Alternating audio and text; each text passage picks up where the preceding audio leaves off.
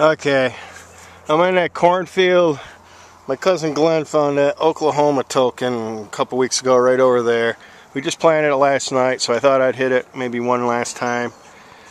It's nice having cornfield without corn stalks in the way. I had a couple pieces of copper tubing, a couple pieces of lead melt. I got me 2 Indian head pennies. I don't know if I'm going to be able to get a date off them. They're pretty crusty.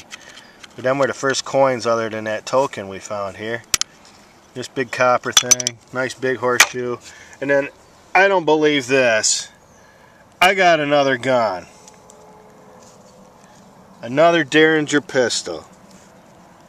This is number 2 for the season. How freaking cool is that? Wonder if I get a number off in this one.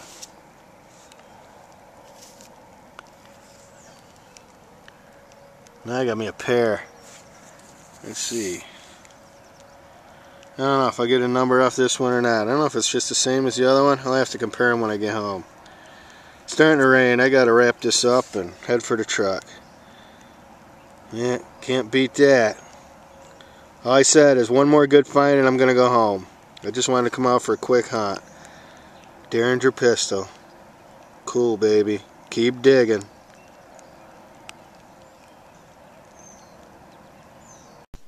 Okay, quick wrap up here. Couple pieces of lead. There's some kind of a cabinet, piece of a cabinet hinge or something. I don't know if this was a bridle rosette. It's copper. Got a couple of holes in it. That's one of them caps to like a shaving cream tube. Right after I found that pistol, I found that buckle. There's a copper rivet still in the leather. 2 Indian head pennies.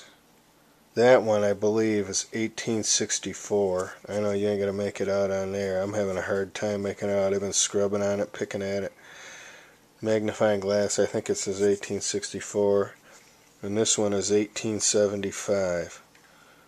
So that's giving me some date on the house. Our first coins we found there. That's Glenn found that tax token from Oklahoma. And just so you don't think that I just buried the same gun and dug it up again, that's the first one I dug up back in the spring. That's the one I dug tonight. Identical.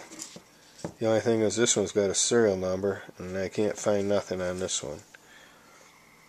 But we'll keep cleaning it up. What are the odds? 2 in one season. Glenn has never found one.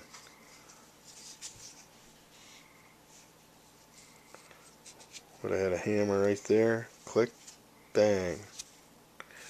Gun was made for one purpose: poking at somebody's belly and pulling the trigger. Okay. Quick hunt. I got a couple other videos I ain't got edited. Bunch of that stuff in them plates there. I gotta sort it all out. I've got 2 or 3 hunts I ain't got a video up yet. Keep digging. Remember one of these too.